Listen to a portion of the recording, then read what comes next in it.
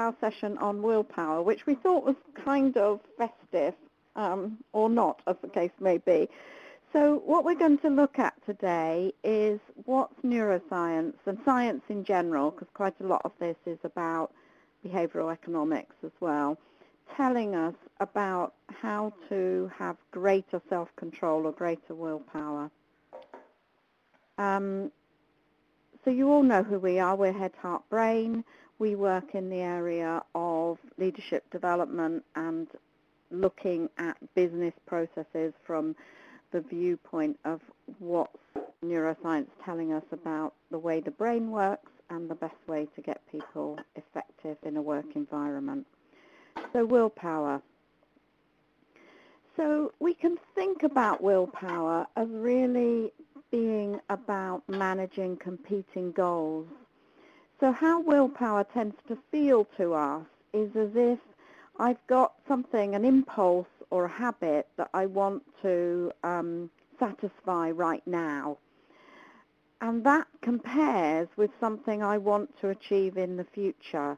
So, you know, the classic one is, of course, about food. So I want to lose some weight, and my impulse is to eat that biscuit, or in my case, cheese.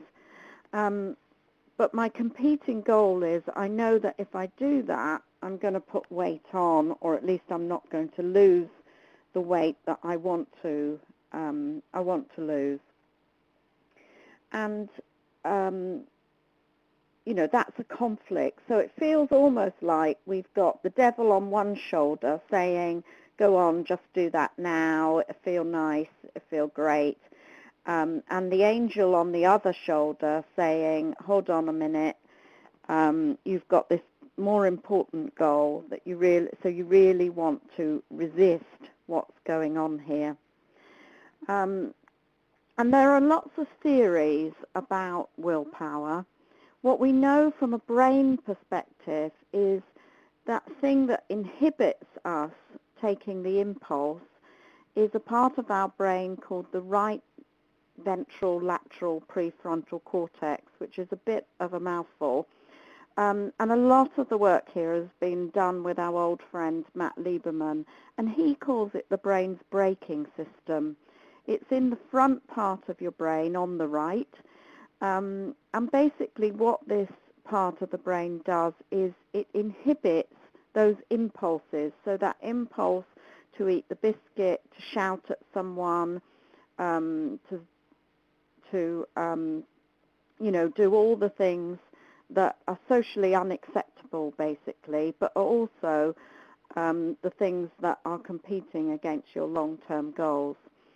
So this part of the brain kind of holds you back from taking that impulsive action, and it could be, from a survival point of view, thought of as the opposite to our fight-flight freeze response. So it's the part of the brain that helps us to take a longer-term view and to actually, you know, for example, overcome the instinct to, you know, walk away from somebody who we might think is our enemy, and to overcome some of that fight-flight response. So the braking system is what's really important to us, and we know that that braking system is very vulnerable to things like lack of sleep, stress, being overly busy, and alcohol. So those are, you know, right off some of the things that you can kind of avoid doing because they empower that braking system. So if we look at the trends in research, there's been quite a lot of different views about what is it that helps us have willpower. And here are some of the kind of leaders in the thinking. So probably the one that we most of us will have heard about is Walter Mischel's work on the marshmallow experiments, which he wanted to find out what was it that helped people to hold back on doing something that they wanted to do right now and to have willpower. So Liz, can we just pop to that video? So we've got a short video here. We won't play all of it. You won't need to hear what's happening. Basically, this is a video of the experiments that Walter Michel did back in the 60s. So he had young children come into the room and they were offered either a marshmallow now, or if they waited 15 minutes, which for a child of about 4 is actually an enormous amount of time, they were told they would get 2 marshmallows, and just spend a couple of minutes looking at these children and their challenge in order to do this, in order to wait.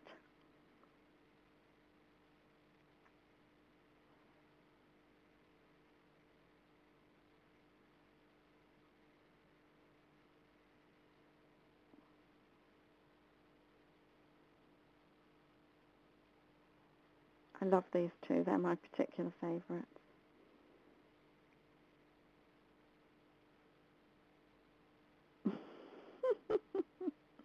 Now, don't we all feel like that when that glass of wine or the cookie or the biscuit or the mince pie are sitting in front of us?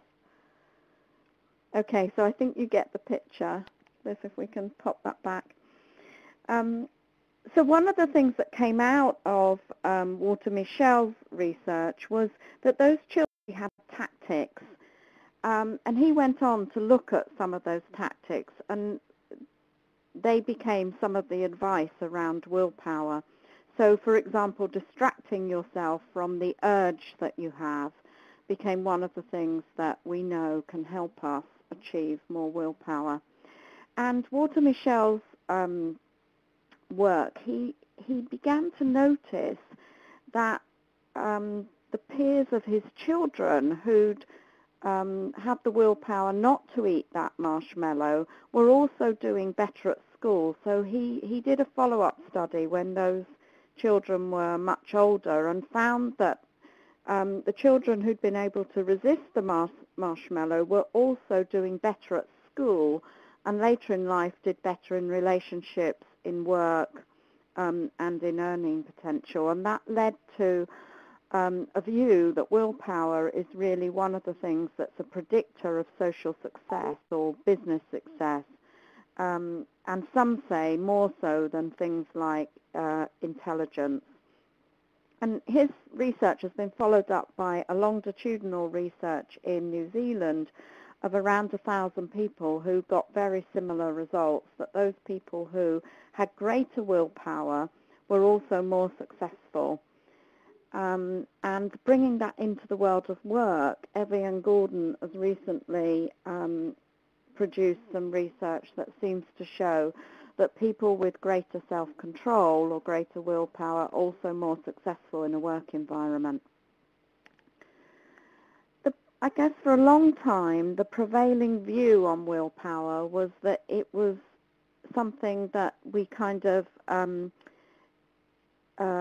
we had, but it could wear down. So the more you actually used it, the harder it got to use again. And this was particularly attributed to the amount of glucose we had going into our brain. So if we, for example, had to take a number of difficult decisions, the next decision would be more, we would be more likely to take a poor decision. So if we exerted some willpower not to eat a mince pie, for example, and then a glass of wine was offered, we'd be much more likely to succumb to that glass of wine, even if it didn't meet our long-term goals. That research is being questioned now, and one of the people who's questioning it is Elliot Berkman, who believes that willpower is much more about our motivation.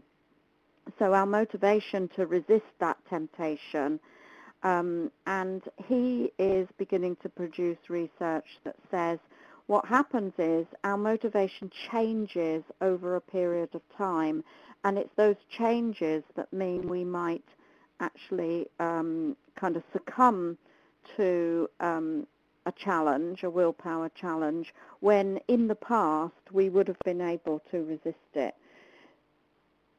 So his research is kind of saying who we are and how we view our goals, if you like, our things we want to achieve in the long term shift over time, and it's understanding those shifts that's important. And then finally, we've got Kelly McGonigal, who really says, okay, there's lots of research, but rather than look at the root causes of what stops us having willpower, what are the tactics that are going to help us achieve our goals? And it's those sorts of tactics that we're going to have a look at this morning, because I thought those would be the sorts of things that would probably help you the most. So to sum up, willpower is important because it seems to be linked with greater success in life and greater success in business. And I think from some of the kind of responses we had as to why people want to improve their willpower over the holidays, we can see some of those motivations coming through. So they ranged from, you know, staying off social media, through getting on with your in-laws, through not eating mince pies, through to being able to actually do a black run. Quite why you'd want to do that is another matter, but I guess for keen skiers that's important. So the first thing to understand about willpower is it is kind of like a muscle, and the research has shown that there are things that help this part of our brain and things that hinder it. So if we've had a good night's sleep, sorry, someone's asking here, what's the title of Elliot Berkman's book? It's not a book, it's actually an academic paper. And Lindsay, I can't remember if that was on my list, but we'd drop you the link to that if you want it. So we know that if we've had good sleep, which for most of us is more than 6 hours, if we meditate, if we exercise, and if we eat a particular type of diet, our ability to resist temptation and to deal with willpower challenges is greater. So what's happening is that braking system in the brain is much stronger when those things are happening. So, for example, there's research that if we're well rested, we're much more likely to be able to remember, for a start off, what our long-term goals are. There's also a direct correlation between the number of minutes you meditate and the strength of being able to resist temptation or to say no to something that is contrary to our long-term goals. And both meditation and exercise increase the number of links in the brain between the mammalian brain or the limbic brain and that prefrontal cortex area, the braking system of the brain. So again, giving us more ability to say no to things. Excuse me. And then on diet, what's been showed is having a high glycemic diet, and particularly a plant-based diet, so being vegan, is also strengthens your willpower. Which, as my son is vegan, I'm hoping that I'll do something for his studying, which has always been a challenge for him. So, one of the things that won't have escaped your notice on that list is, of course, they all require willpower to do all those things, to go to bed early, to have a meditation practice, to have an exercise practice, and to eat things that are basically quite good for you. But what's worth knowing is they're self-reinforcing. So if we have good sleep, we're more likely to exercise and to eat the right diet. If we meditate, we're more likely to be able to resist not just forgetting to exercise, for example, but also other to achieve other long-term goals.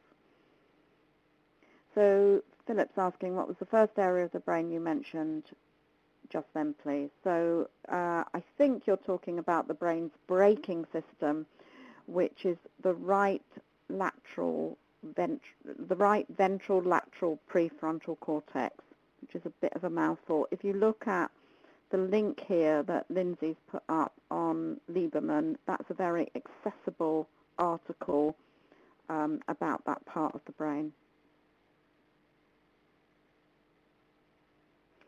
So the links I was talking about is our impulses run from out of our limbic brain, so basically out of an older part of the brain, which includes areas like the amygdala. So that's the area that, and our habit system, so the basal ganglia. So that's the area that's probably telling you to eat that biscuit now, or to go and open your email when you're trying to do a report. So that's your impulsive area and your habit area. And the frontal cortex part of the brain is the brain that holds this braking system, the thing that inhibits us doing that makes us remember our long-term goals and also kind of hold back that impulse so that we can fulfill those longer-term goals. Okay, so this is our first poll. So look at these pictures and think about which one of them, 1, 2, or 3, most closely represents how you think about yourself now, so your current self and your future self. So is it 1, where those two things are completely separate? Is it 2, where there is some overlap between how you think about yourself and how you think about yourself, say, in 10 to 20 years? Or is it 3, where there's a great deal of overlap between how you think about yourself now and how you think about yourself? And just vote, is it 1, 2, or 3? I recognize there may be people who are in between those, but just give us a sense of where you are. Okay.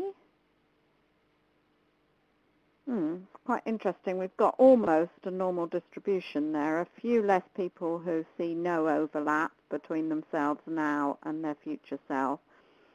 And a lot of people are in that midpoint where, you know, it's kind of half and half. So the reason for getting you to do that is there's a lot of research that says the way we think about ourselves now, thanks Liz, that can go, and the way we think about ourselves in the future determines how successful we are at keeping those longer-term goals, so at being able to resist willpower challenges. And the more overlap there is, the easier we will tend to be able to keep those long-term goals. And that's because we know our future self. So we know from behavioral economics that things that are at a distance and things that are conceptual are harder to keep in mind. So if we think about ourselves as someone different, and that different person is a long time in the future, then it's much harder for us to be able to take action that's going to be good for that future self. And this research holds up for things like long-term goals. It holds up for things like saving for your pension. It even holds up for things like honesty. So people who tend not to have much overlap between how they think about themselves now and how they think about themselves in the future are more likely to be able to rationalize to themselves why they did something dishonest now that has an impact in the future. So if you voted for that, it doesn't mean to say you have to be dishonest. It just means you're going to have a harder challenge about meeting those long-term goals. So one of the experiments that people did here is they brought people into the lab and they created an avatar of their future self, and they got people to actually interview that future self about what it was like to be them in the future. So what it was like to be them, for example, at retirement. And what they found was that the people who got to know their future self were much more likely to make decisions about their future that were good for the future. So to save, for example, for their retirement, and to take actions that were going to help them in the future rather than in the present. So this second technique is about really getting to know your future self. And one way that's been found to be effective to do that is to take a challenge you've got at the moment and write a letter to yourself from the future about how you imagine you actually solved those issues. And what were the things that you did, and almost thank yourself for the actions that you took around that challenge. So that's one kind of technique that you can do if you think part of your willpower challenge is not really being connected with who you are in the future. There's also a short animated video on our website which takes you through this research, and actually this little picture is a summary of that video.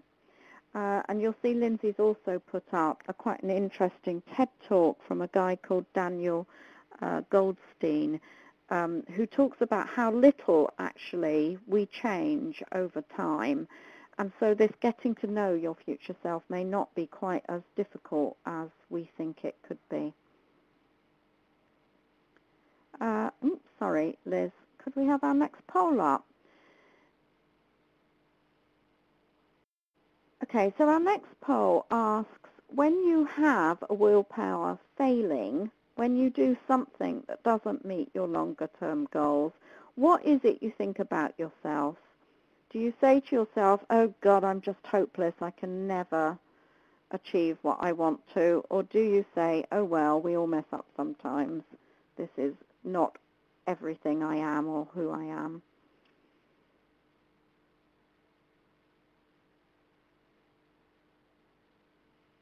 Okay, so most people seem to say, oh well, I mess up sometimes, which is great because that's the right answer. Or at least that's the better answer for managing your willpower.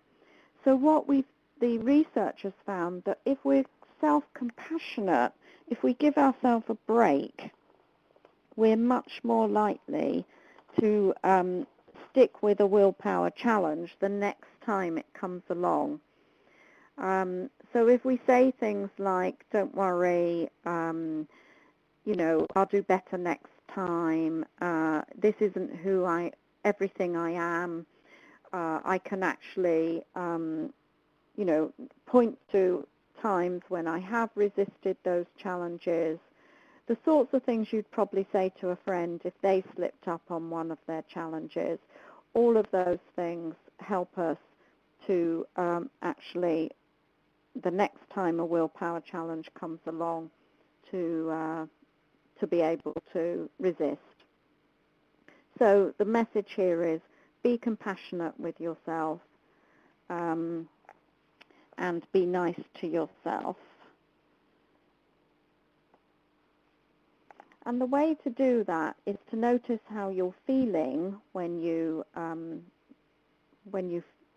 fail your challenge, to say something nice to yourself like, you know, this isn't who I am. There are other good examples of me as a good person. I know I can do better in the future, and to give yourself some positive encouragement. So our next poll is, hello, oh here we go. So this is probably counterintuitive, so tell me which you think is more helpful, to visualize your success or to visualize you failing at a willpower challenge.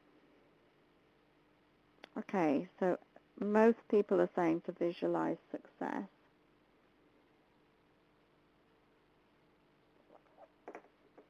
A few people are saying visualize failing.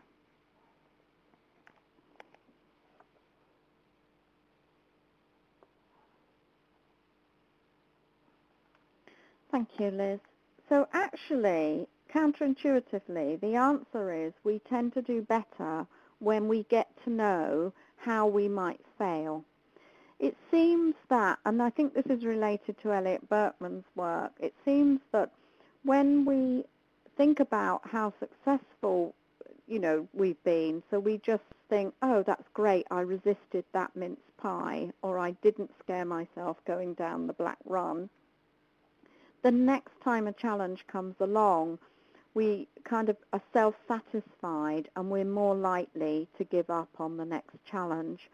Whereas what the research has found is that people who really got to understand what it is that makes them fail, what trips them up, were much more successful. So what they got people to do was actually keep a journal to really deepen their understanding of what are all the things they say to themselves when they're about to make an excuse not to continue with a long-term goal, or when they take the impulse to do something that they know is contrary to that long-term goal. And there's been a lot of research done around what are called if-then intentions.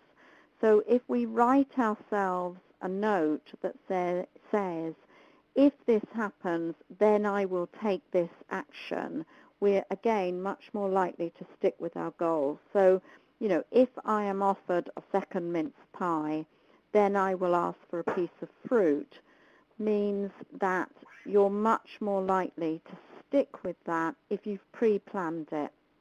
And lots of research around this, that this is one of the most powerful techniques you can adopt.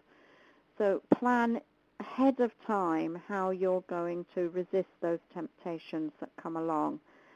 The research also shows that both people and companies who are surprised by their lack of ability to meet a long-term goal tend to go on to have more failures around meeting those goals. So something like 75% of new companies who have initial good results and then start having poor results, something like 75% of those companies start fudging their results and actually putting fraudulent accounts in, because they haven't really taught themselves how to deal with that failure. So the technique here is really get to know what's going to cause you problems and write those if-then intentions. Let me pause slightly and just ask if there are any questions around anything we've covered so far. And again, you can see Lindsay's put the link up to some of this research, particularly the if-then intentions. Any questions from people?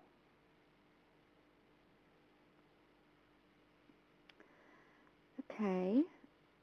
So the fifth one is, again, I think, counterintuitive. So the research here is all around doing something that's called surf the urge. And again, similar to the last thing, this is about getting really comfortable with your discomfort. So really understanding what your cravings are.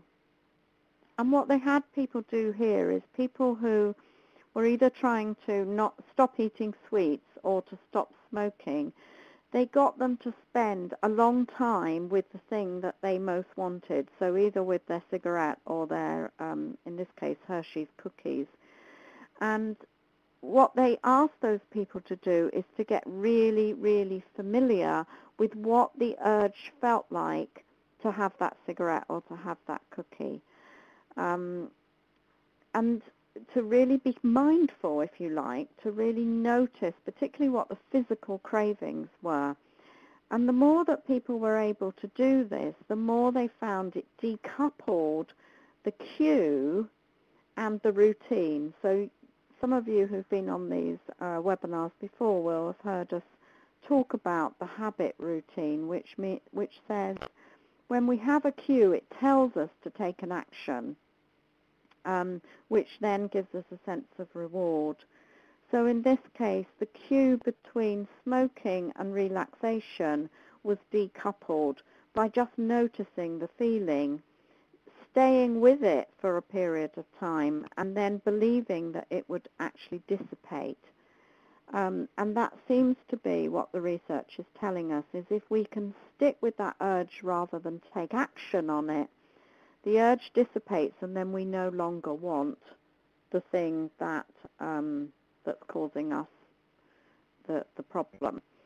Now, I guess the only thing I would say about this is avoid having whatever the thing is that's your urge in front of you.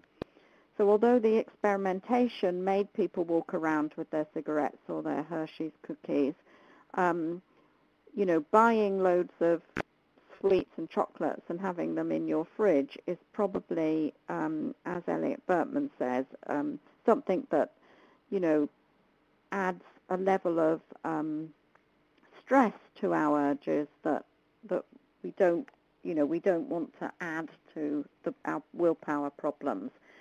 So avoiding having things in the house is one way of doing it, but when you get the urge, just sitting with it for a time seems to work really well, and I love the expression, serve the urge.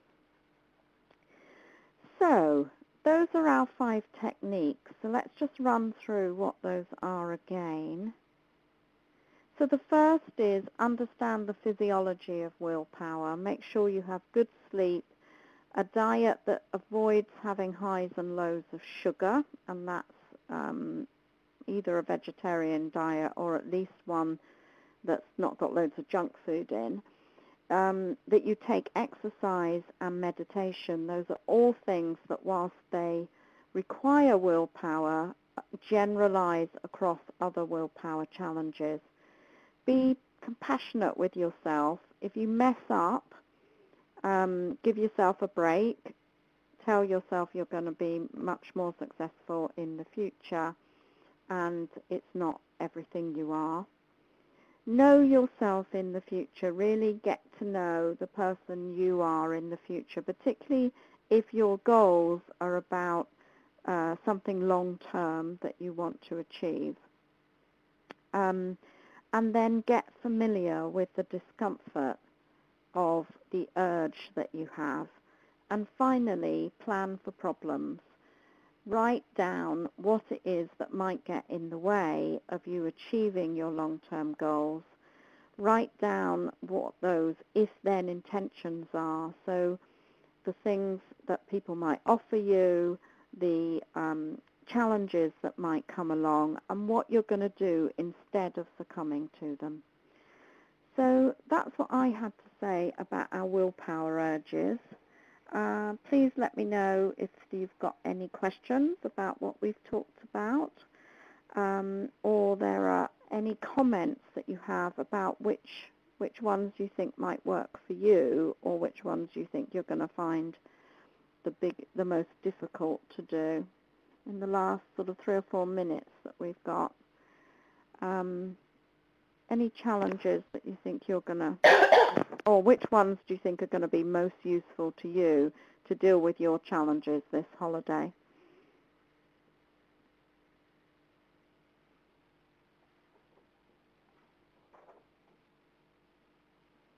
And if we think about that one about surfing the urge, I think the steps are to really notice what's going on in your body and what that urge feels like, to breathe and broaden your attention, and then to look for the next opportunity to carry out your goals, because you'll be actually knowing what that discomfort feels like. Okay, so some people saying, thank you, Alka, knowing yourself in the future is a good one. Yeah, I think when you think about it, how little we spend, personally, I spend little time thinking about that, so that could be a good one. Someone else really likes the self-compassion one. I agree, that's quite a good one, and one that we're probably not that good at. I think the other thing that happens is once you've done something that doesn't meet your goals, you tend to give up on the whole goal rather than say this is just one lapse. Oh, that's a good one, Keith. Finding someone with the same issues who will support you and help you through the challenges. Yeah, that can be really helpful. There's in goals research, there's quite a lot of evidence that sharing your goals and doing them with other people can help you be more likely to achieve them. And then Claire's saying, match my strategy for having had an alcohol-free November to my Christmas challenge. Oh, very good. Yeah, so knowing what's worked for you, not just the things that get in the way, but also the things that make you strong. Getting familiar with the discomfort is Angela's one, and getting help from those around you. And Lindsay's just posted here another video that's on our website, which is about gremlins, which are those bits of ourselves that tend to trip us up, which were probably there for a good reason at one time, but trip us up. So that's another way of getting to know yourself. And also a video by someone else on getting to know yourself. So it seems like the ones that not many people are thinking are going to be helpful is more sleep, meditation, exercise, and diet, maybe because that feels like a willpower challenge in itself. Again, an interesting observation here that self-compassion can be a gremlin as well, tripping us up when we're trying to be strong. Yeah. Although the research would say, actually, that in the balance of things, being compassionate with yourself is more likely to work than beating yourself up, particularly if you combine it with some of these other techniques. And there's Lindsay's provocative question, or is that just your gremlin? Okay. So thank you, everyone. I hope that was useful. I'd be really interested to hear which of these techniques you use and which ones really you find help you the most over the Christmas period or over the holiday period. So, you know, we're on Twitter at HeadHeartBrain. So tweet us which ones you find most useful and how you get on over the holiday period. Are you going to continue the chat in the LinkedIn group, Jan? Yeah, thank you for the reminder. So I'm just going to put the group, there's the group.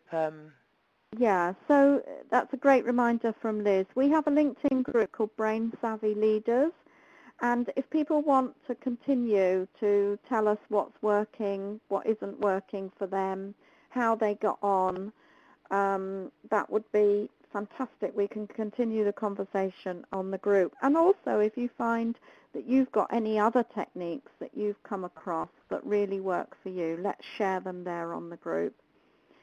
So thank you, everyone. And I know it's a little early, but happy holidays. And look forward to covering off the next webinar in the new year, which will be on energy, which is probably something we all need for January. I'm going to put the link up there for that as well. Thank you.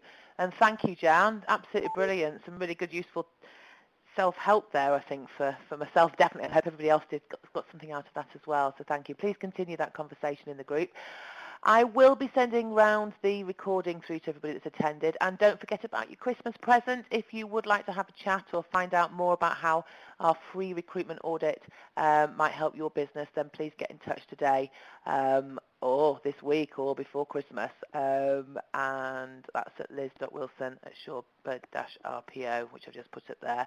The next event, as John said, is Energy in Organisations, and that's on the 12th of January, so hope to see you all there. Thank you very, very much, everybody, and thank you, Jan. So I shall end the webinar in another minute or so. Thank you. Okay, thanks, everyone. And remember, what we put off till tomorrow, we tend not to do. So if you've got something you want to achieve, start today.